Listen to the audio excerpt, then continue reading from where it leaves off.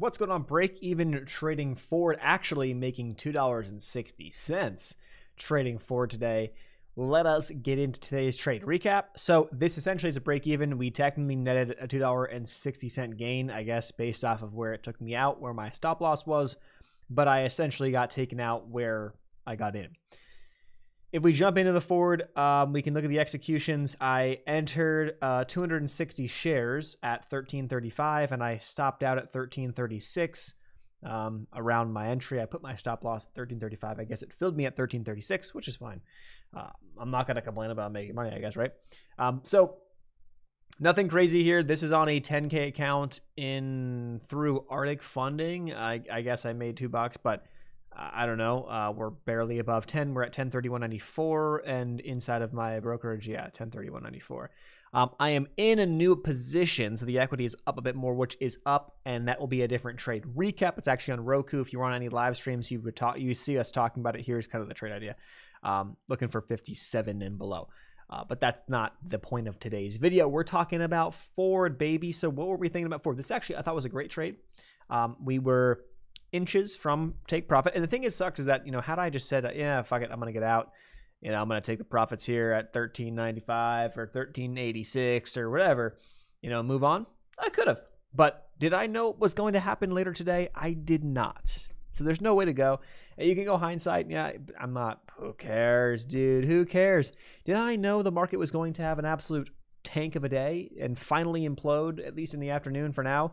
I had no idea. And neither did anybody else. I guess maybe you can say you thought it was coming. You knew it was coming. Well, cool. I guess what? The past 6 weeks, it wasn't coming. It didn't come. So I guess what? Get fucked.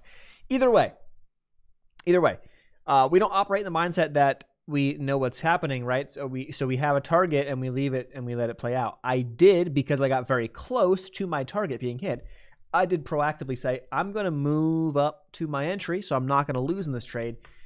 And I'm glad I did, because had I held this into the close, I wouldn't be super happy with that. And who knows what happens overnight. So I ain't going to be pissed about that. But the trade was pretty simple. I actually didn't get in at the best time. I got in on Wednesday at 13.35. So we can jump back in and look at the executions. 13.35, which was at 8.35. So around, I guess, well, that's Central Time. So 9.35 Eastern Time, I got in. Which is right where that blue line is roughly at. And, you know, I could have gotten in lower, but my stop loss was simple, because we back tested this blue line. I said, okay, stop loss at 13.06 or 13.05, right below the blue line. Simple as that. The stop loss gets put in, and then I targeted 14. Simple as that. It really wasn't a crazy trade. Why did I target 14?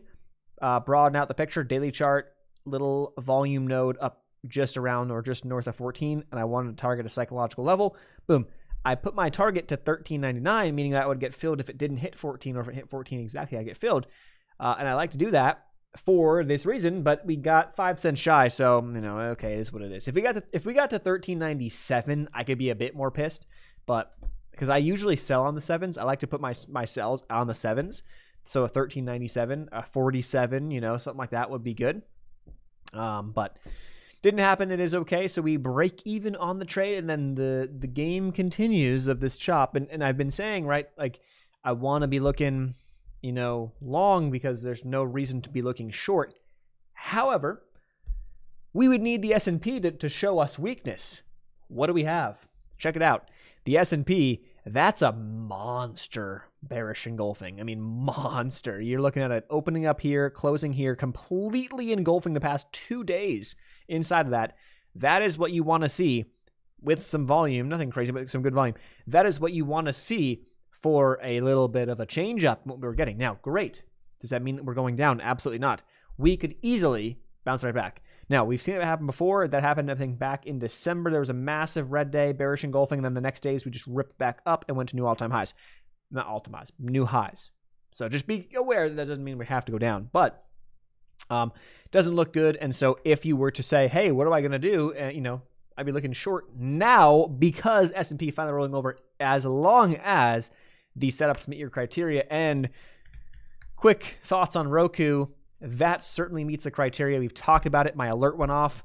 I checked it out. We got in, and we are the only thing that I would say that I'm not super super, pumped about, and I'm like slightly skeptical, is the volume isn't amazing. Now, it is better than yesterday and the day before and the day before that. So it's not bad, but it's not amazing.